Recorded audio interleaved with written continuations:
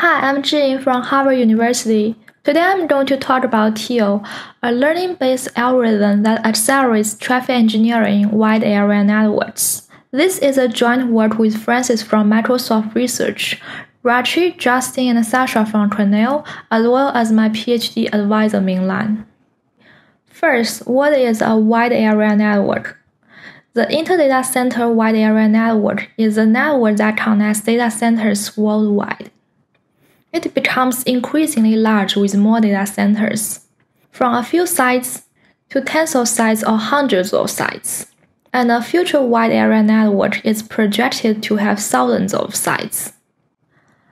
On these wide area networks, traffic engineering system has been implemented. For every 5 minutes, the Teal controller takes in wide area network topology with linked capacity, as well as traffic demands for the next 5 minutes, such as 2 terabytes from Seattle to Miami. The Teal controller outputs traffic allocations on a predefined path. For example, there could be 4 paths from Seattle to Miami, and the Teal controller will decide how much traffic is on each of these 4 paths. However, the Teal controller scales poorly as the wide area network grows larger. Let me show you an example. For example, we have a network with 1.5K nodes and 8K edges. As TE is essentially a linear programming problem, LP solvers are widely used, such as Groby. Due to the sequential nature of the LP solver, it is very slow to compute the optimal solution. In our example, it takes 5.5 hours to output the optimal solution with 95% of demand satisfied. To make TE faster, recent approaches such as POP from SIGCOMM'23 decomposes the TE problem into a few sub-problems and concurrently solves them with LP solvers. But this limited parallelism is still too slow with 10-minute computation time. Meanwhile, because of the decomposition, it is suboptimal with only 75% of demand satisfied. We can see the root cause of the scalability problem is actually the sequential nature or limited parallelism. To tackle this, our key insight is that neural network inference unlocks massive parallelism. Neural network inference is highly parallelizable because it largely consists of parallelizable matrix multiplication. By leveraging thousands of GPU threads, the neural network inference can be quite fast. And it can also achieve near-optimal solution through exploiting the regularity in our abundant training data. However, using neural network inference for TE is challenging. First, for the input, how to model the TE problem with neural networks. Graph neural network, or GNN, is a natural fit for such graph-structured problem. It does message passing between local neighboring nodes to learn graph features. However, it misses a global view for traffic flow. Suppose there is a traffic flow from a source to a destination far away. We cannot capture the feature for this traffic flow through local nodes. To solve this problem, we designed Flow GNN to extract flow features, which are compact vectors capturing a learned representation of flows. Let's look at this example. We create 2 types of GNN nodes. One type is edge node for edges. As there are traffic flow from one source to another destination, we also create path node for paths that these flows traverse. The message passing between GNN nodes captures the demand constraints and capacity constraints. If an edge is on a path, we will create a message passing between the corresponding edge node and path node. Edge nodes send capacity usage information to path nodes, and path nodes send back flow allocation information to edge nodes. In this way, we mimic the capacity constraints for flows. There is also another message passing among path nodes from the same source and destination, in order to mimic the demand constraints where demands must be allocated on this path. Now that GNN has a learned feature for TE, our next challenge is on the TE controller. In a large network, how to address the millions of traffic allocations.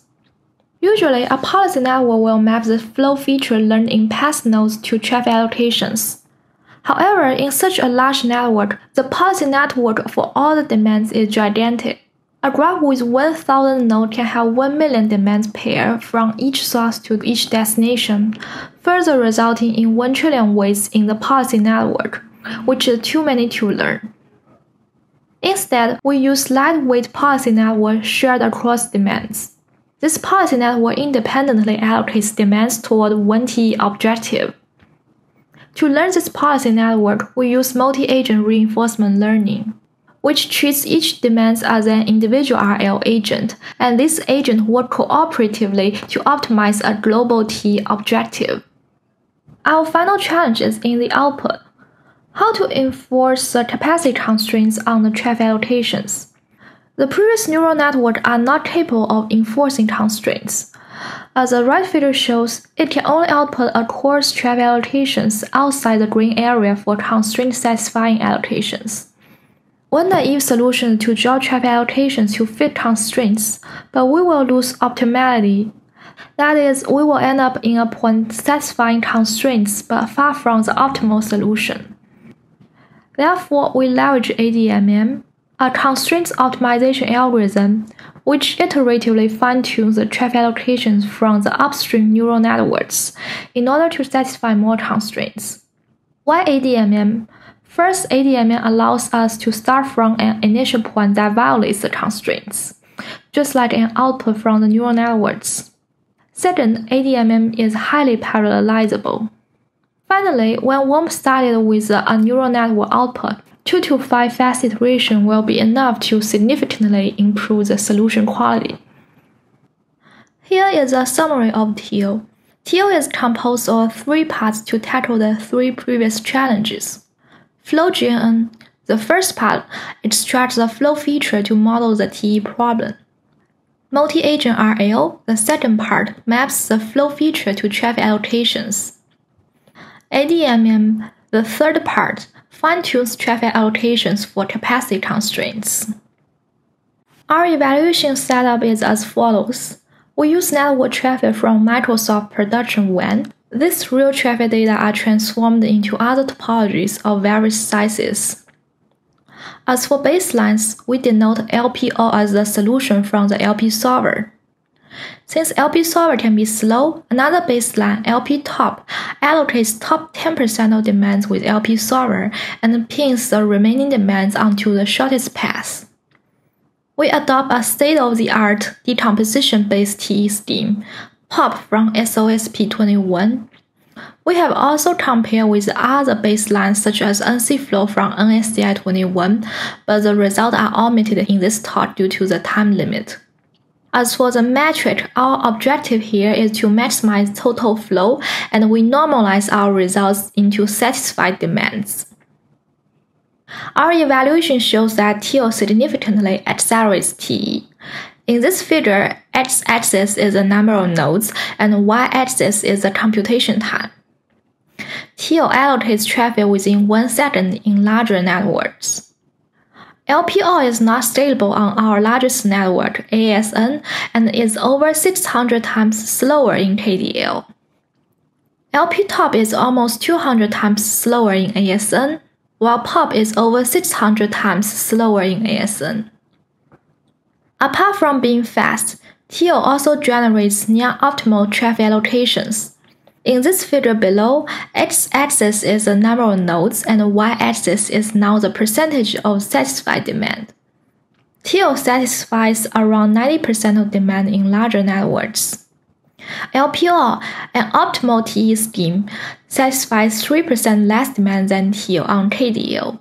The gap is because while LPO is spending time computing the next traffic allocations, the TE system is forced to reuse the previously computed allocations, leading to suboptimal results in practice.